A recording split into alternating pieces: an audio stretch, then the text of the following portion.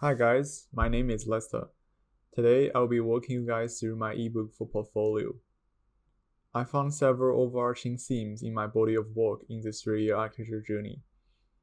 I established my practice by asking myself which way of designing architecture I'm really into, by challenging the traditional methods of evaluating and creating architecture, by embracing and collaborating with new materials such as software and algorithms. These ideas were constantly popping out in my works. I would say sometimes they were subtle, but I will try to pinpoint them and digest them along the way. This ebook will essentially follow a process flow diagram containing various works at different stages. They are roughly arranged in a chronological order because the evolution of thoughts and skill sets are important for me to evaluate progress and workflows in a certain period of time. Because a large portion of my works were renders and 3D models, so to fully communicate the potential of the architecture I designed, this ebook will not only contain traditional book format to showcase drawings and imageries, it will also have animation and video clips to display some of its formal qualities.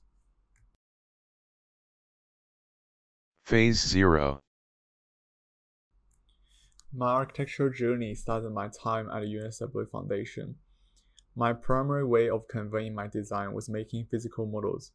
This was my first time getting in touch with a lot of classic design concepts, such as the positive and negative spaces in the sculptures and some of the architectural elements. You can also see the focal point being displayed using assembly of letters. Throughout my modeling procedure, I found myself tend to use sequence of numbers and set of models to assemble my design. I had a strong interest of the idea emergence, which describes small things form bigger things that have different properties than the sum of their parts. And the process of setting rules for design seemed to give hints to the interests I would have in the future studies. The grid chapter marks my first encounter with architecture at RMIT. The drawing practice at one of the Foundation Studios Melbourne helped me to have a first glance at what architectural drawings are like. It makes me realize that architecture is a complex subject, and it takes a lot of effort to communicate the information you want to convey. The model making in the Studio Babylon destroyed my perception of architecture that it's only about form and function. Architecture has a far more complex and diverse dimension to it. It can be about pure aesthetic, artistic value, literal, cinematic experience, and even philosophical thinking. The Studio Nowhere was my first encounter with 3D modeling software. However, it also challenged me to make the transition from digital information into physical elements. The introduction of 3D modeling tools made me question my ignorance on the possibilities of making and visualizing architecture. It also made up new spectrums for me to have a playground to experiment with technologies and later carried me into the world of algorithms and programming. Communication 2 saw my first recreation of a piece of built architecture. However, the cinematic cyber scheme I chose to present my project posed questions about the relationship between machines and humans in the future. The Exaptive was the first urban-related course, and it was also the first to introduce me large numbers of contemporary architectural precedents. With the mutation of its historical value and urban emergence, I used pentally operation and sculpting techniques to imagine a future dystopia city which can reflect my own emotional expression and dialogues of my own imaginary world. The project Duality is about a simulation of a future city where it needs to survive in a harsh environment. A bubble-like structure has been created to protect the city inside, providing shelters for the citizens to live in. Communication 3 challenged me to define authorship by using scripts written by others. The outcome was generated by weaving two algorithms together to create visual distortion, therefore generating new aesthetics. Phase 1. Render invisibles visible. In this chapter, my attention shifted towards a more generative approach upon architecture. Parametric design for me is more about designing a system to generate all kinds of different possible outcomes, form finding rather than form dictating. It's more like a manifesto that challenges the traditional way of designing architecture. It allows the designers to find new methodologies and typologies. In the early experiments, You can clearly see the use of simple assembly frames and generic voxels as media to communicate form and composition.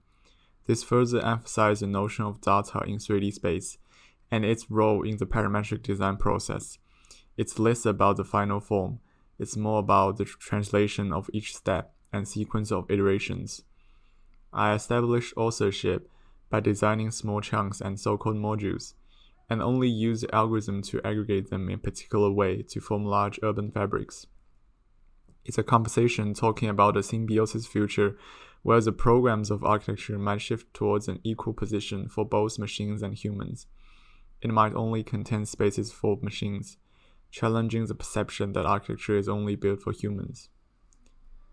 The GSC city is about a city that has a metabolic process, a city that deconstructs itself and reconstructs itself from time to time, assigning different programs to itself based on different scenarios. The future cities are ruining themselves. All the cities will be disassembled and destroyed at some point, and rebuild themselves like a circle. Utilizing the multi-layered distribution logic and multi-agent system, a high-resolution city is formed. Do androids dream of digital sheep? Do bots dream of digital buildings? In FakeLab, we try to use algorithms to challenge the stereotypes and perception of architecture. The notion of style would be translated into datasets and different photos or pictures. By using machine vision, which means the computer had a higher level of decision-making power, you can clearly see the image being named fake, which is a post-processed image by the CycleGAN algorithm, and those named real, which are the original inputting ones. You can clearly see an interconnected relationship between the two. It created authorship because the careful curation of the input images and the pictures needed to train the algorithm. In that process, we created an echo chamber which could shoot out designs by itself. Designers take a role in the backseat by becoming the curator rather than forcing top-down control into the design works. It becomes more apparent during the modeling process. Even though the modeling was done manually, it still resembles those uncanny moments from the CycleGAN imagery. Phase 2.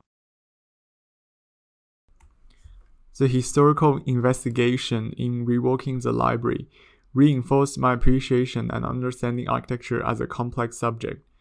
My focus kind of shifts into practicing a workflow, which could express ideas embedded with emotion using rational methods, such as layering of scripts, repetition, and assembly of parts. The experiments with imaginary libraries saw the first few attempts to visualize architectural spaces using generative methods and reference of the architectural movement such as metabolism. The library becomes a complex, which is injected with multiple architectural precedents and multiple levels of algorithms. The referencing to the Hoover, designed by Louis Kahn, marked the first time I reached the duality moment of both historical and technical. It achieves a symbiosis relationship between the architectural reference and sequence of modeling techniques. Throughout the course, I've been struggling to take authorship in my works, especially those involving programs and scripts developed by others. I couldn't really claim them as my own unique creations. I want to establish authorship by writing my own algorithms and programs in Ouroboros. In the process of learning programming languages, I try to study a new way of understanding how word-making process works in the digital format.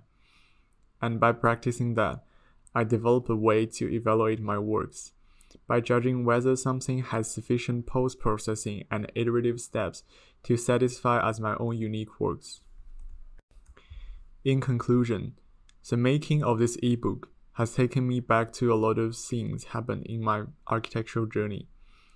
The process of connecting the dots backwards reminds me of what my practice is about, and a lot of details which leads me to the route I'm currently taking, breaking my conception of architecture numerous times, but it also rebuilds new concepts about those intentionally unbuilt architecture which was showing up frequently along the way. It constantly reminds me that architecture is always that inclusive and extensive profession. It's more about extending the possibilities for architecture rather than sealing it up. That's all for this ebook. Thank you very much.